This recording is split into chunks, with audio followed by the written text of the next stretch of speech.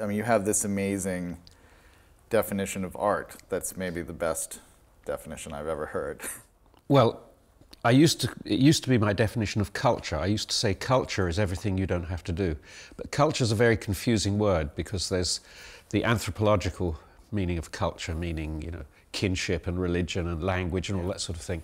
And then there's the capital C version of culture, which means the stuff we call art. But what I mean is something actually in between those two. I call art everything that is the sort of stylistic overlay to the things you do. So, for example, you have to wear clothes, but you don't have to wear Levi's or Yves Saint Laurent or Coco Chanel. So there are a lot of elaborations that we make on top of the things we have to do. And in fact, most of our time is spent thinking about those elaborations. We spend a lot of our thinking time in the world of style.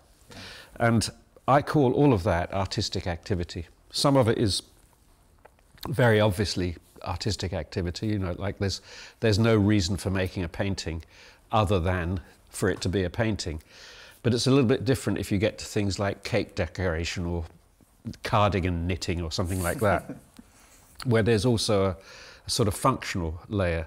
So the only difference, as far as I'm concerned, between fine art and, let's say, craft, is the amount of stylistic interest there is in the piece, the quotient of it that's stylistic.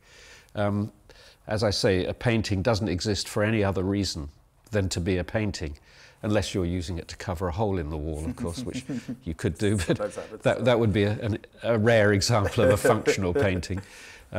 Or you could encode a treasure map in it or something like that, or an insult to somebody. But generally speaking, paintings don't have a job other than to be pictures, to be purely stylistic experiences. Once you expand the definition from painting and ballet all the way to cake decoration and, you know, hairstyles, yes, you realize that there's a massive amount of just focus and energy and emotional investment in that layer. It's the biggest business.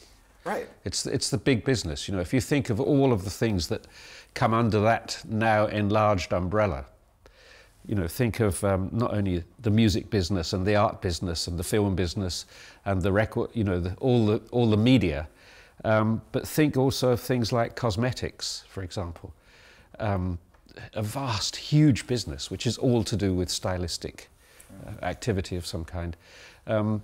So yes, it's a very big area, and of course the question I am always wondering and always have been wondering about is, why do we do it? Right. Why do we have such an interest in this and spend so much time doing it? Because, first of all, it's universal. We don't know of a human group that as soon as they can, you know, as soon as they can just keep body and soul together, they start becoming stylistic in their behavior. And this goes right back to 50,000 years ago, you know, when people start cave painting and making little sculptures and so on. You think, why were they doing it? And why was anybody else interested in the fact that they were doing it? Because it seems that always, as far as we know, in every society, people who can do that are valued. Yeah. They're sometimes treasured, actually. You know, in our society, they're paid a lot of money, which is the only way we express value about anything. Music has never been figurative. Yeah. It's the only art form, if you think about it, that has never had a figurative history. You know, painting, even back to cave painting, it's paintings of things. Sculpture the same, obviously. Literature has always been about things, stories about things. But music seems to come out of nowhere and is about nothing in particular. Even though if you get classical albums, they always try to say the sound of the babbling.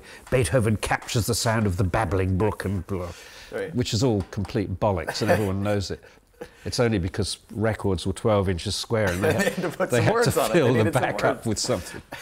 They needed some words. Yeah.